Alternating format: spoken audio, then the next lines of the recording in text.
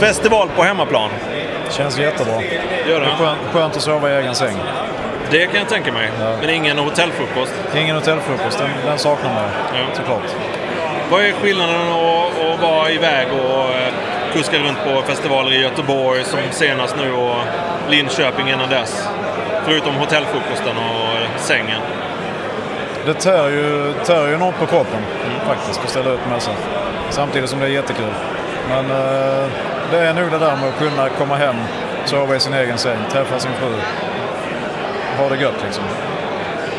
På den lilla fritiden som man har ändå, trots allt. Det har gått bra för er? Här har det gått jättebra. Det känns jättebra. Men också i övriga Sverige? Ja, också i övriga Sverige. Och det känns också jättebra. Äntligen så känner man liksom att man får någonting tillbaka på all den tid man har lagt. Så vi är jättenöjda. Verkligen. Har ni upptäckt att det finns någon favorit här bland de ölen ni serverar? Vi har upptäckt i Göteborg att i Göteborg dricker man porter. Här har vi upptäckt att i Malmö eller Skåne så dricker man kask. Vilket är jättekul.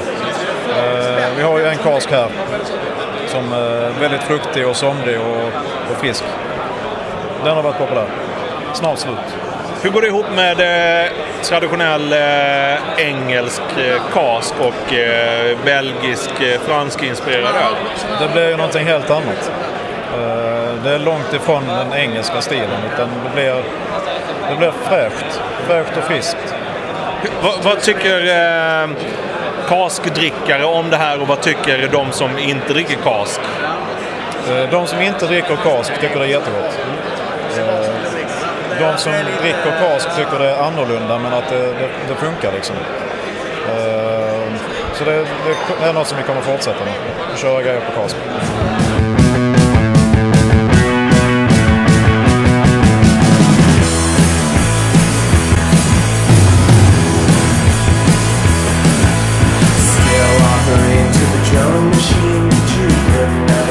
Beer festival on home turf.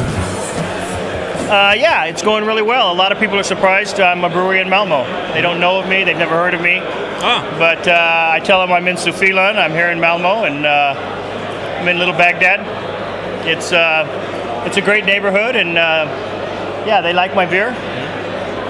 I've got I think 7-8 different kinds. And yeah, I've had a lot of enthusiasm around my table. Excellent. So it's going really well. This is your second festival? Yeah, the first one was up in Stockholm. Yeah. And I was with Elixir that time, so you know he handled it all. Yeah.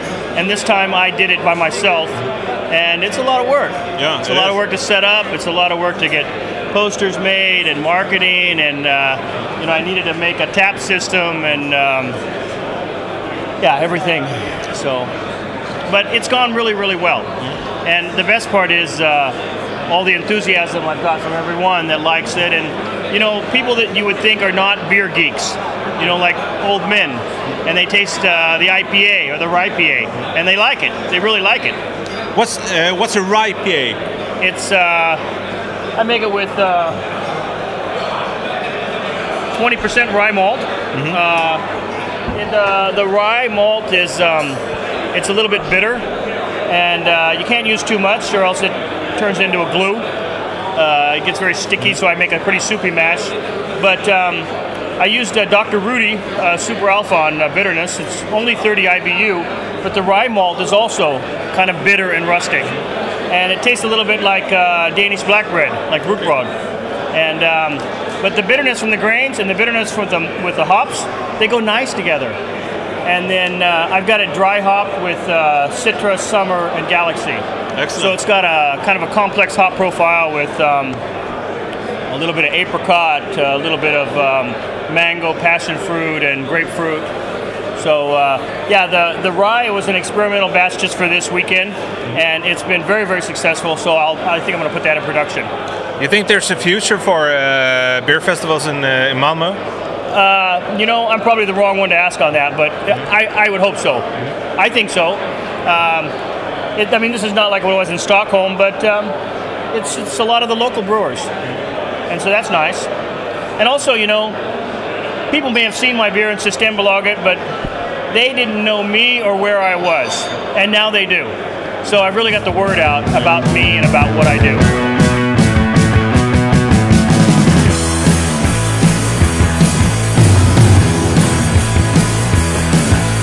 Still offering to the drum machine, you put another face on my heart.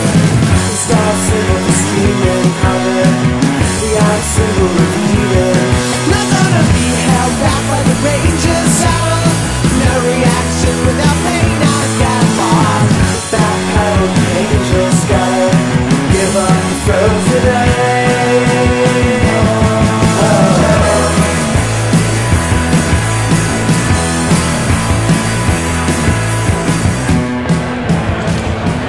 Bosse Bergenstål, det är ju ett oeftergivligt måste ha med dig i ett reportage från Sveriges Bryggradio. Vad roligt, känns hedrande. Vill gärna vara med där i sådana sammanhang. Gamla hembryggare måste hålla ihop. Ja, definitivt. Ja. Jag är fortfarande en glad amatör, både i själ och hjärta och i praktik. Härligt att höra. Du har med dig en hel massa öl idag. Jajamensan. Från bästa lagern, Piraten till Gingis och Tors Hammare som är en världspremiär på just det ölet. Och så har vi vår Red Ale Röd År. Ja. Vad är skillnaden på Lundabryggeriet idag och när ni startade? Vi brygger mer öl.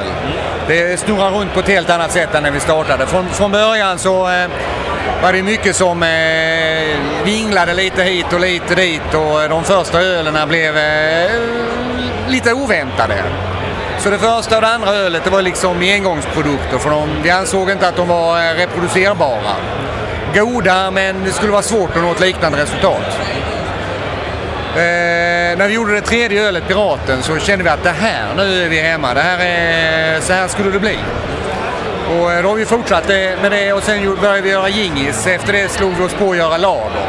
Kyla ner ölet lite under jäsningen och det blev vi också väldigt nöjda med.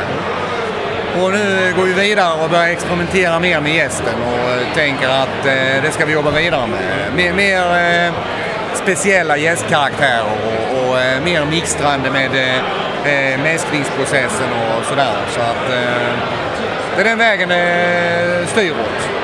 Många bryggare är lite rädda för att plocka in främmande gäststammar i bryggeriet. Men jag kan tänka mig att experimentera med gästen, någonting som kommer från din hembygds ådra. Absolut. Jag är ju van vid att koka ihop förkulturer och vet vikten av att hålla rent och att separera gästen och att försöka värdera hur frisk den är och sådär. Ja, man ska vara noggrann. Så enkelt är det. Absolut. Jag har en skånsk dubbel här i mitt glas. Ja. Berätta lite om den. Alltså en dubbel blir det ju när man dubblar mängden malt. Och det är ju en belgisk tradition att kalla det för dubbel och enkel och trippel och kvadruppel och sådär va. Så att vi har dragit i en gäststam av väldigt belgisk karaktär. Fast den kommer egentligen från ett litet bryggeri i nordöstra Frankrike. Och den gästen sätter ju en väldigt skruv på ölet.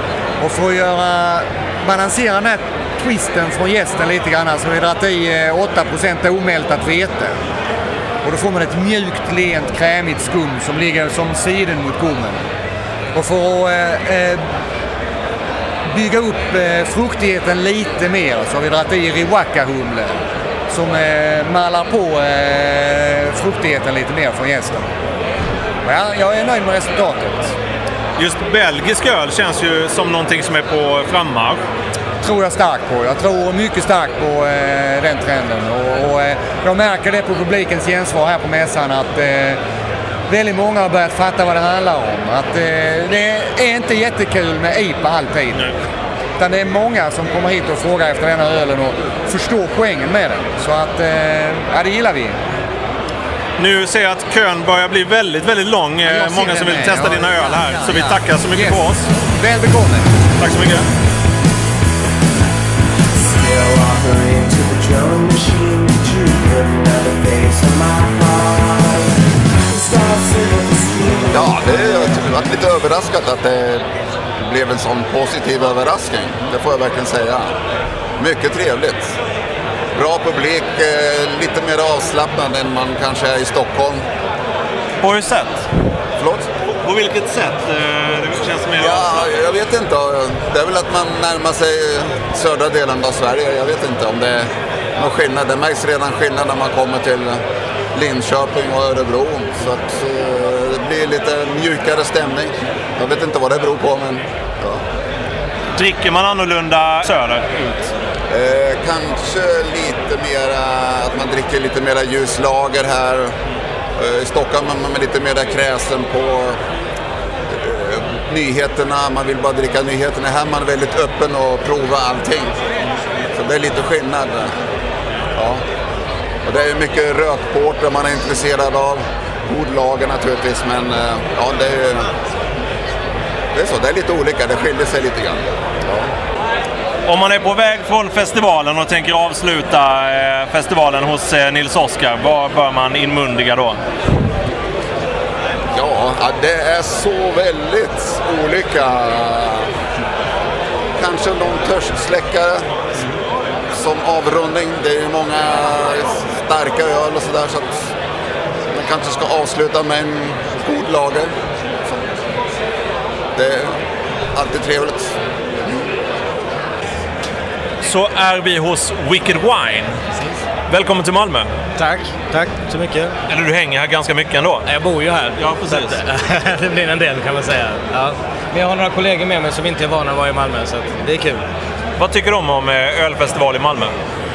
Vi tycker väl allihop att det är jättekul att vi kan ha en lokal ölfestival som har funkat så bra som det har gjort fram tills nu. Jätteviktigt att visa Öl-Sverige att vi finns på fler platser än i Stockholm. Göteborg förra helgen var suverän, trots viss logistikproblem så är det ändå kul med det enorma intresset och alla som är glada och positivt inställda till hantverksöl. Så bara positivt. Super. Ser ni några trender att man dricker olika öl i Stockholm, Göteborg och Malmö? Jag tycker väl att vi har en mindre befolkning i Göteborg och Malmö, men en ganska lite mer krävande publik som vet lite vad saker och ting kostar, och man betalar inte överpriser utan man är ganska kunnig. Generella trender, det kan väl säga att vi känns som att vi glider ifrån humlebomberna och folk börjar prata om en bra maltgrund och lite mer balanserad öl, vilket vi tycker är jätteroligt. Vad har ni på som är nytt för Wicked Wine på festivalen? Med oss idag så har vi Sierra Nevadas senaste nya brygg som heter Narwhal, en Imperial Stout. Vi har ganska mycket nytt från Mohawk, vårt eget ölmärke. Stefan Gustafsson har gjort några fantastiska recept med en belgisk Grand Cru med russin, vanilj och druvjuice i brygden. En version på våran Imperial Porter Blizzard som är fatlagrad på amerikanska bourbonfat från Heaven Hill och Jack Daniels. Fantastiskt trevlig. Vi lanserar väl lite Camden Town Brewery från London som vi började ta in i höstas, som jag själv tycker är fantastiskt trevligt, för då är vi lite lägre i alkohol men ändå med väldigt trevlig och fin balanserad smak. Trevligt. Och så lite från Uinta i Utah som är lite speciella saker, deras linje som heter Crooked Line, som Imperial Pilsner och Barley Wine Style som har fatlagrats, och en Black Ale med lite lakrits och ja, lite så roliga saker. Om man slutligen ska dricka en Wicked Wine-öl på festivalen, vilken ska man välja då? Om man frågar mig så ska man dricka, när det finns kvar, Cockeyed Cooper Barley Wine Vintage 2011. Mycket trevligt.